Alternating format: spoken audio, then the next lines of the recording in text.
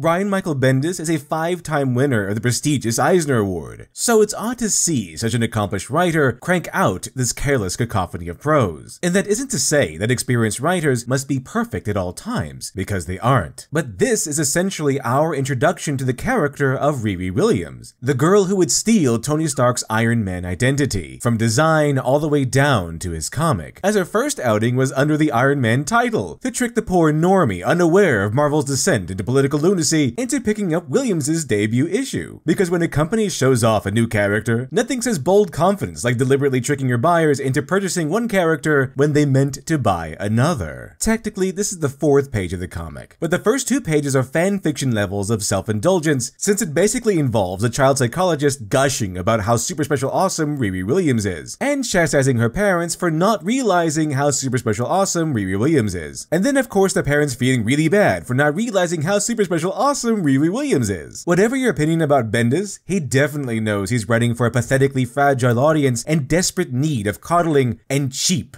validation. However, all we get of Riri Williams in these initial pages is the back of her head and a splash page of an Iron Man style suit, which doesn't tell us much except Riri loves this world, allegedly. But let's get down to business, shall we? This page is the very first time we're properly introduced to the status quo version of Riri Williams, aka the version of her we follow throughout the comics. And for our very first scene with our brand new hero, we get this. Hi, okay, so that's the process. Tony Stark. The invincible Avenger Iron Man is no more. I was just getting to know him, and now he's gone. I was just getting... Wow, another I was just getting, immediately over the last one. 5 Eisners, huh? Okay. I was just getting over the fact that he knew my name, and now he's gone. And I have armor. Yes, we know he's gone. You said that already. It's like he was meant to be or something. I don't even think that way. But this is too big and too connected. It has to mean something. I'm supposed to be Iron Man now? Me? That is insane. But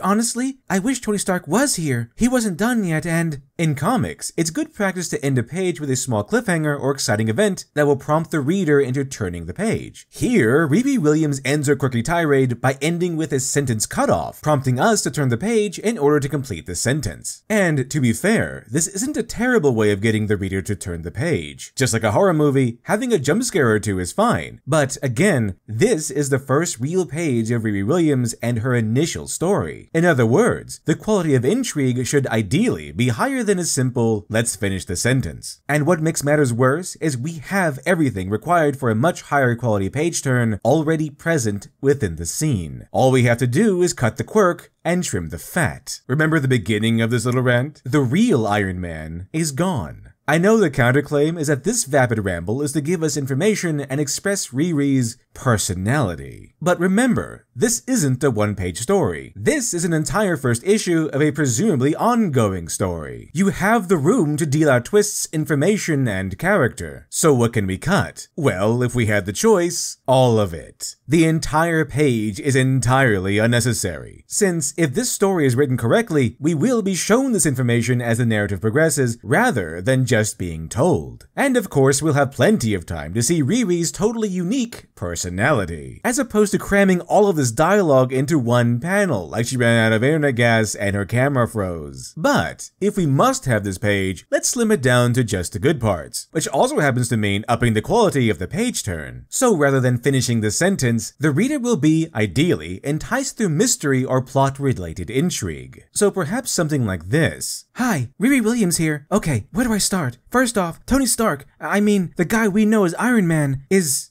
gone. We can trim the extra nonsense, cut it down to just the good parts, while still promoting her generic, quirky personality. Riri's connection with Tony Stark / Iron Man is implied since she knows that he's gone, and apparently holds even more information than we're given. We just don't know to what extent, setting up a bit of mystery. And leaving us off with a much larger mystery of a missing Tony Stark is a much stronger opening than, and I have no idea if I'm even close to ready, because as a reader, I don't care who Riri Williams is is yet. I picked up this Iron Man comic because I do care about Tony Stark. Why should I care whether or not Riri's ready to take over as Iron Man at this stage? And, of all people, why does she need to be the one to take over? Also, Riri Williams is a current year politically fueled Little Miss fanfiction Mary Sue. Of course she's ready. And if you read through the rest of the story, Williams defeats the villain with no issue at all. Like she's playing a video game on super easy journalist mode or something. It's barely even an issue. In short, the superhero portion of the story is actually just busy work to show off how super special awesome Riri Williams is. Ultimately, what we do care about at this stage is a missing hero. This even worked to a significant degree in Soon I Will Be Invincible by Austin Grossman, where the hero Corefire goes missing. Who's Corefire? He's a nigh invincible superhero. That's all you really know. But the idea of a powerful person, especially a hero, suddenly going missing provides contrast since a powerful person isn't easy to kill or kidnap. So it's intriguing to discover who or what could have overpowered said powerful person. And to up the ante, you can bet that whatever took down a powerful hero is going to be fairly nefarious. It's the contrast that creates the tension and intrigue, like a kind demon or an evil angel, Dexter the serial killer who only kills other killers rather than innocent people, or a cozy mystery story where a horrible crime takes place in a location considered prestigious or otherwise crime-free. Or, of course, the mystery of a powerful person being defeated. Mystery fueled by plot-related contrast and tension is far higher quality a page turn than a simple sentence finish about a character we don't care about. And more importantly, don't tell us the information you should be about to show us. If done right, then Riri Williams being Tony Stark's apprentice in some way and eventually taking Stark's place as Iron Man should be the story. In summary, take a breath. If you have room to tell a story, use it. Let your story unfold gradually within the given amount of pages. When possible, show rather than tell. And with an opening like this, the target objective should be summarizing the story's conflict. In this case, a mysteriously missing hero. Anyway, I hope some of you found this critique helpful, and I'll be back soon with another.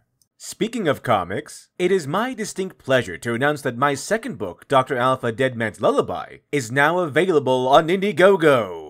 Taking place 20 years before the events of Miracle Child, Dr. Alpha awakes one morning to find that he's been injected with an accelerated version of the deadly lullaby virus, a weaponized biological weapon invented by none other than Dr. Alpha's former colleague and fellow mad scientist, Dr. Mindel Cloner. Now, left without even the clothes on his back, Dr. Alpha has 1 hour left to live, as the virus begins to degrade his ability to process adrenaline, Crank style. Alpha must fight his way through hordes of Cloner minions, henchmen, police, and even a few superheroes, all to find Dr. Cloner and discover the reason behind his sudden betrayal. But things stop being so simple when Alpha's vengeful rampage seems to be just a small part of a much grander scheme being played out, with the mysterious puppet master pulling the invisible strings. If Dr. Alpha Miracle Child introduced us to the character of Dr. Alpha, Dead Man's Lullaby will introduce us to the world of Dr. Alpha. We'll learn about Dr. Alpha's past, the organization known as Strategos, the all-seeing company known as Oculux, which specializes in selling super weapons to supervillains, and hints to the tragedy that led to Dr. Alpha's turn to evil, and much, much more. And rest assured, while having read Miracle Child will enhance the experience, it isn't actually necessary to follow the events of Dead Man's Lullaby. Also, while Miracle Child was met with an impressive bit of praise, no work is perfect, and was also hit with a fair bit of criticism. So, I've taken those criticisms to heart, and did everything I could to improve this project. This is why Dead Man's Lullaby will be in 2 parts instead of just 1. Miracle Child was just over 112 pages just for the main story. This isn't including the 10 pages of Lady Midnight, or the 8 pages of the New Kid side story, or the other stories included in the book. Each part of Dead Man's Lullaby will be around 70 pages long, still a meaty amount of pages. The benefit of fewer pages means the book will be completed much faster, not to mention maintain the stability of the project for both me and, more importantly, the reader. And I'm determined to send this book out on time, or ideally, early. Which leads me to the next point. Other major critiques I received were the heavy number of panels per page, little variety in page dynamics, and too little action. This time around, my goal was 5 panels per page instead of 9. Additional care was placed into producing more dynamic page layouts. And my favorite part, I've cranked up the action to the point where my interior artist stated that this is one of the most violent comics he's worked on. And don't worry, to those who enjoy the character development and drama of of Miracle Child, there's a reason why this story could stretch to 140 pages or more. Dividing the story into 2 hefty volumes allows me to afford the cranked-up action while maintaining the robust story those who have read Miracle Child may have come to expect. So, if you find the project intriguing, feel free to get yourself a copy today, and with it, passage into the Iron Age of comics.